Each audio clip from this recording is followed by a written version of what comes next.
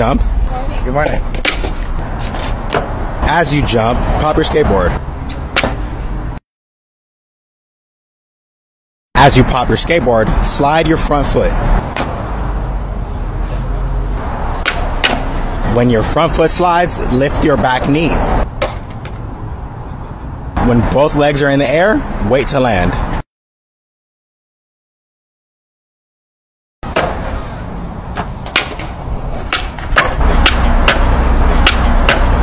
Snap your tail down to the ground to get in the air, and you slide your front foot up to control the ollie. If you're weak in either of these areas, you're either going to miss or your board is going to come off of your feet, just like it did right here. Thank you. No, you bend your knees and you jump. As you jump, you pop the board with your ankle, slide your front foot. As your front foot slides, lift your back knee into the air. You'll be leveled, land the ollie. Jump. Yeah, I do. I'll give it to you in a second. Pop your skateboard. Slide your front foot, lift the back knee, and land that ollie. Send this to a friend.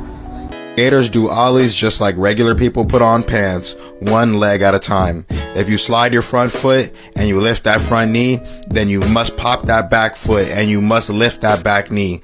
Otherwise, you're never going to get into the air. It takes practice, so remember that. We don't walk around with one leg in our pants, so lift both of those legs. Yo, I really blew my laces like that? Sheesh. You're doing accidental 180s and it's annoying. My bad, bro. You're all good.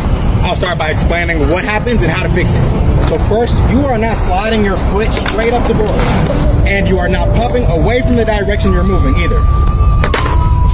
When you combine these two, you pop that way, you slide that way, your board stays in the middle. While in the air, try spreading your knees apart. Final tip is jump straight up. Don't play yourself with that jump backwards or forward or none of that shit. Now get out there and practice, bro.